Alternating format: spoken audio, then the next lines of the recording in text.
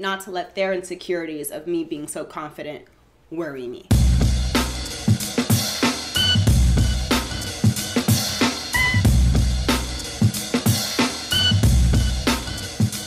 What's up, everyone? Rhea and Jose from the Now Collective. Not here Dear Life 101. to serve as best as we can at the most appropriate time right now. We are harnessing the power of now. And now I want some coffee. Nice. So, this is A blast from the past. yeah, it is. Pretty Girl Problems Part 2. So, first of all, I don't even understand how that hit 10K. That's insane, isn't it? Yeah. And that was the very first one that I did. The very first video. So it's a little, like, cringy to me to watch. Yeah. But more importantly, I focus on the message because we just listened to it now. Read some Still comments. a relevant message, yeah. Yeah, and I thought that it would have been interesting to do a part 2 because of, obviously, you know how I felt back then and how I felt now. For those of you that don't know, I found myself not wanting to come off as, like, ditzy or I don't know, just anything, like, airheaded. So I made a point to be, like, very stern and speak with importance and, you know, just, like, keep you at bay. You know, I'm not playing any of that But so, first of all, what did you think about the video? Because you just heard it. I think it's a fair place to come from, but the only thing that I heard with that girl right there was that she was too busy thinking about what the other person thought rather than thinking, what do I think about myself? Totally agree. Yeah. That's what I got from that video right there. Okay. Which I have to say there's been a lot of improvement. Because it's been a very similar... The lesson being learned that you need to learn or are in the process of learning is still, in a way, the same. It is. But you are still making progress, though. That's the thing. Yeah. Like, maybe it's no longer, like, how I look, but it's just now what I say. Because that was it with you, too. Yeah, it's no longer, words. I'm too pretty, so people are going to think that I'm dumb or whatever. It's like, well, I don't know what to say because I don't want them to feel like I don't know what I'm talking about or whatever the case may be. Yeah, no, me as a person, I have just found that I care way too much about what people think. Particularly for the first video, Pretty Girl Problems. Has anything changed from there? Like, if someone were to give me that message, right? If I'm looking at this person, give me this message, I would be like, okay, first of all, so whether you are like bubbly and carefree or not, because that was the advice I got back from other people. It was like, hey, I get that you're pretty, but please, like, you can, like, loosen up a little bit. Whether that's you or not, you cannot live your life worrying about how other people are going to perceive you because of your looks. And even when we talk about looks, we're not just talking about, again, like pretty or ugly or whatever. We're talking about just as a person in general. Yeah. A person of whatever background you come from. People feel like that too, right? Absolutely. Like, I remember you told me that some dude that you met at some event was like, it's hard being a white person now. He did. Like, when you look at me, I wonder what people think. And that's the thing. That is such a relevant state of mind that's what I tell you that kind of trips me out a little bit, or I don't understand, where it's like, if you're busy thinking that, I hope you also know that the person who you think is thinking that about you is thinking that about themselves. Correct. That's such a beautiful message, but there are so many different ways to say that message, and you have to hear one that resonates with you. So though that totally makes sense, that one, I remember there was a time that you were like, you know, that's kind of conceited of you to think, like, you know, to be walking by and think that, like, people have stopped their life, have stopped thinking about whatever the hell they're thinking about, their kids, their job, whatever, and have chosen to focus and have thoughts about you. Yeah, okay? 100% thoughts focused on you. Absolutely. Okay, now, I loved that harsh truth. And I'm like, yeah, pretty much, right? But still, that wasn't the thing that truly resonated. I think one of the things that I heard that made the most sense to me was you being yourself allows others and encourages them to be themselves also. And in that, to me, I told you, like, that is something that I can get behind.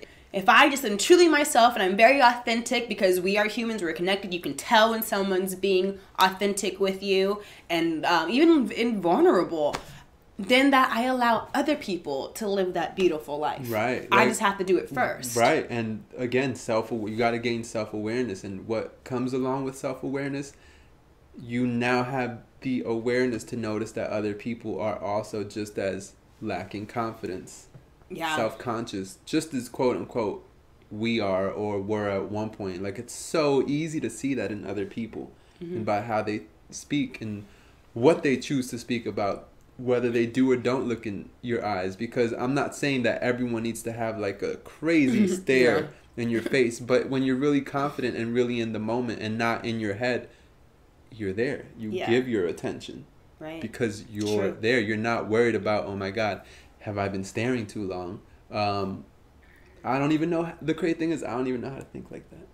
That's beautiful. Thank you. That is amazing. Thank you. I can do it flawlessly. So I will say, as far as, allowing myself to be and speak and have confidence for the greater good, it's beautiful.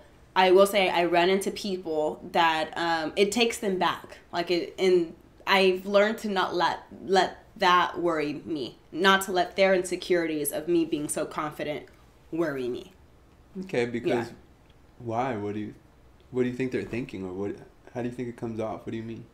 Okay, so I can just tell that they're taken back by it. So I initially be like, wait, so am I too aggressive? Am I cocky? Do I need to bring it back a little bit?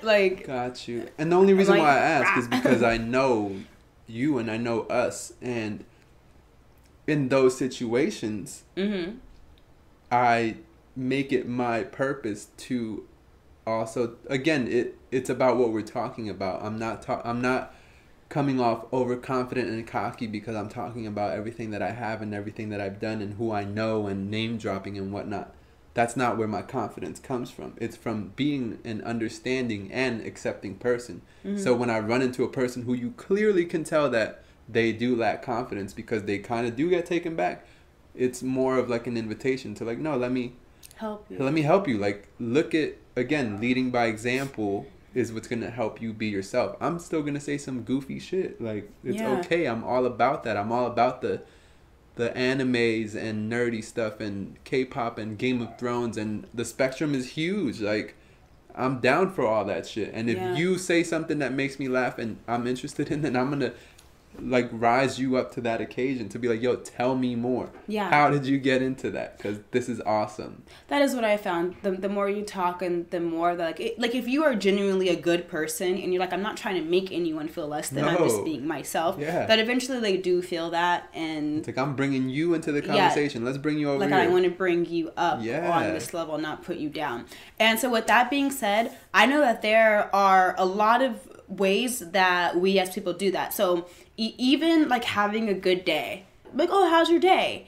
And it didn't feel comfortable to be fantastic, because what if their day was going bad, or me, or because what's the normal reaction? Oh, how's your day? Oh, it's going. That's cool. No complaints. It's all right. That's the norm. That's the norm. So to be fantastic, it's okay, relax. True. Who are you? True, but here's the thing. Again, this is so funny.